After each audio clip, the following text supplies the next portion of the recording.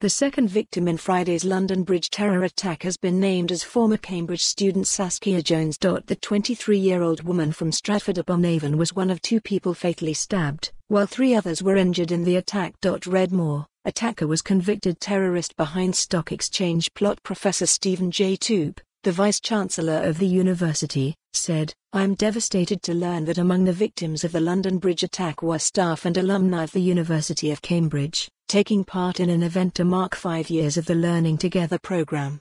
He added, "What should have been a joyous opportunity to celebrate the achievements of this unique and socially transformative program, hosted by our Institute of Criminology, was instead disrupted by an unspeakable criminal act."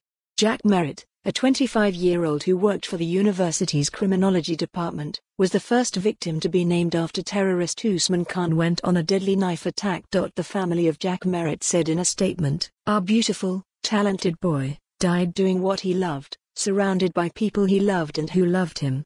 He lit up our lives and the lives of his many friends and colleagues, and we will miss him terribly."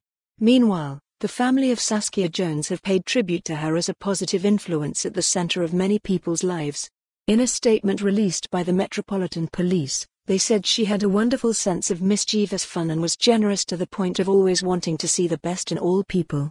For more on this story, visit the news article link.